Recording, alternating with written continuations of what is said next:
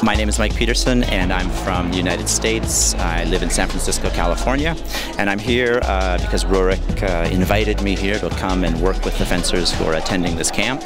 And one of the things that I want to bring to them is an explanation of my vision of what fencing is like and what I believe fencing should be like,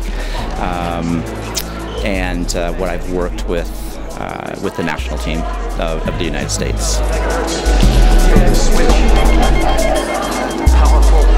My name is Rurik Jansen. I'm the organizer of this fencing camp, international fencing camp.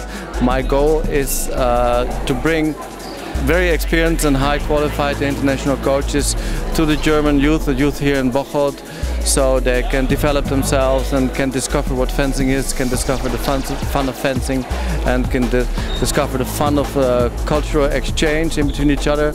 We have about 9 nations here and over 70 participants for the first time, so we achieved already. We are the largest fencing camp of this kind in Germany.